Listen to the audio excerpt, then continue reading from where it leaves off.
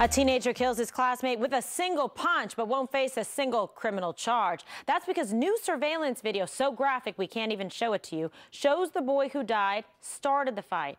And now many of you are asking, is this justice?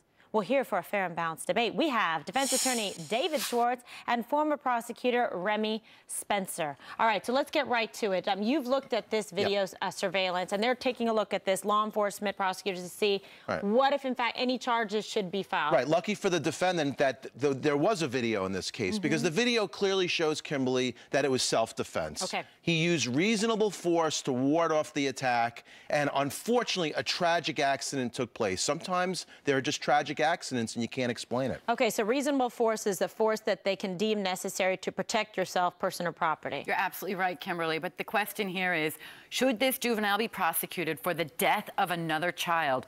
He was pushed by this other child. He started a fight with him, but then the defendant or the suspect started punching him. He landed the fatal punch that caused his death. He should be prosecuted for fighting, for disorderly conduct. This happened in school. While school was in session, that typically elevates the offense. The fact that he didn't intend to kill him doesn't mean he shouldn't be prosecuted at all. That's true. Tell me why she might be wrong. But yeah, because both kids, but what you didn't say was both kids wound up. They were like this. And actually the person who died, his punch missed, and then the defendant's punch connected. And what you're referring to is the person who died, okay? Yeah. The victim in this case was actually, what you're trying to say is the aggressor. He was the aggressor, and he used reasonable force, and that's why the authorities saw it. But when a teenager tries to push another teenager, there's no reasonable expectation that he's going to die at the end of that fight. Look, this was a tragic accident, but the state should prosecute this juvenile for at least the fighting in school.